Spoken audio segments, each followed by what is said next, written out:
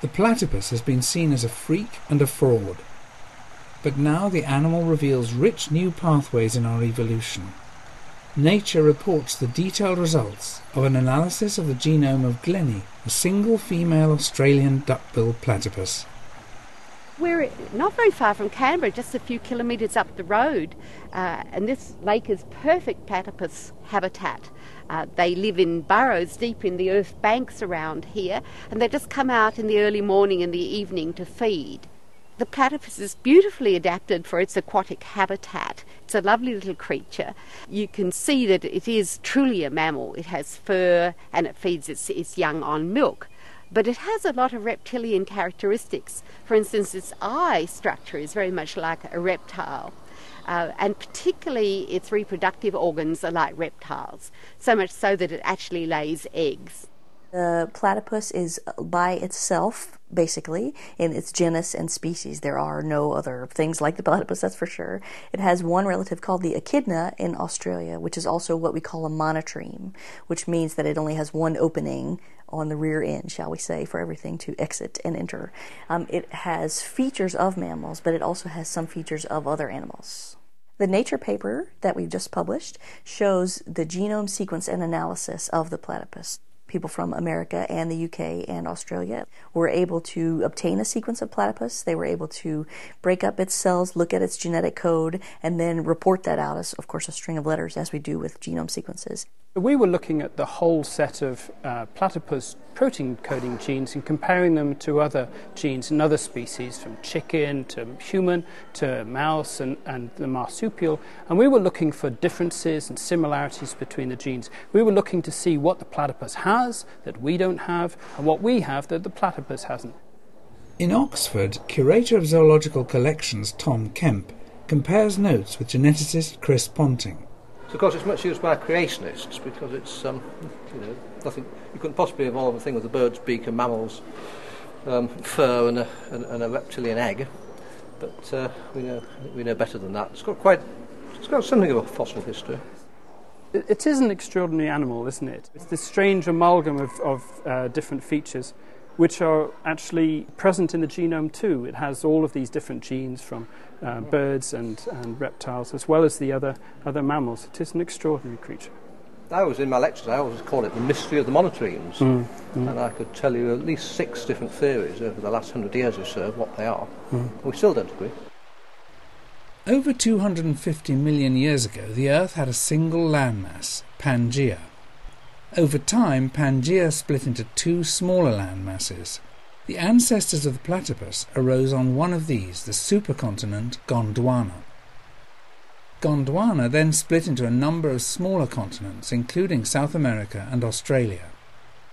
The South American monotremes died out, so the modern-day platypus is now only found on the eastern coastal region of mainland Australia and in parts of Tasmania.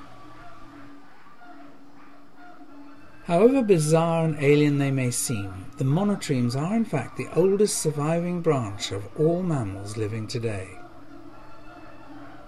When the first specimens came to Europe from Australia, they were thought to have been a hoax, a fraud. Indeed, there's a specimen in the Natural History Museum in London where someone has taken scissors to it to prove that in fact it was a fraud. This specimen was regarded with suspicion when it arrived at the museum. This was back in 1798, because it had travelled here on ships that came through what were known as the Indian Seas, and the Chinese in particular were well known for fabricating animals. And they made, for example, what was known as an Eastern mermaid, and this was made up of part monkey and part fish. So they thought the specimen was a fabricated creature. Now, what they did at the time was try and remove the beak, because they didn't believe that the animal was real. Well, not surprisingly, the genome, like the animal, is a strange amalgam of reptiles and mammals. The genome's quite small, like birds and reptiles, but it has pretty much the same suite of genes as humans do. There's about 18,500 genes, and they're very similar to human genes. But there are some differences. There are some genes that don't exist in mammals, but do in chickens, like egg yolk proteins, for instance. So it's been terribly interesting to explore the suite of genes. One of the major findings we immediately saw is that it has a phenomenal range of receptors called vomeronasal receptors that is the largest that we have seen among any mammals. And what we think that is that when the platypus dives underwater foraging for food, it is able to appreciate whole different types of chemical stimuli in its environment. And the odd thing about the platypus is that it closes its eyes, it closes its nose whilst it dives, and so all of the chemicals that will be seen by these receptors will enter through the back of its mouth in such a way as has only previously been seen among creatures like the hippopotamus, another aquatic mammal.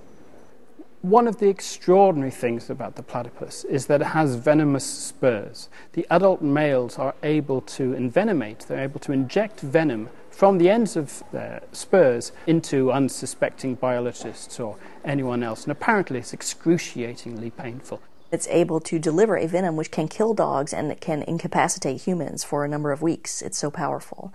And the genome shows us that this venom looks like reptiles, although it has evolved completely independently from reptiles. This is a wonderfully weird and strange creature. It is not that God has a fantastic sense of humor. It's just that we scientists cannot always second guess what we're going to find in nature. Well, for comparative genomics, weird is good. We call it informative variation, and we can use the differences and the similarities in sequence between a platypus and a human to search for genes, and not just platypus genes, but also human genes. And we can use it to search even for the little sequences that turn these genes on and off. This genome sequence is incredibly important because it plugs a hole in our knowledge of mammalian evolution. We can use the comparisons to say something about the common ancestor that lived about 180 million years ago. And this gives us tremendous power to explore the genome of all mammals. I think in the next 10 years there'll be an explosion of such sequences. And so beyond what we've been able to see for the platypus, we are able to now develop the methods to tell in the genome how species are similar to one another and how they are different.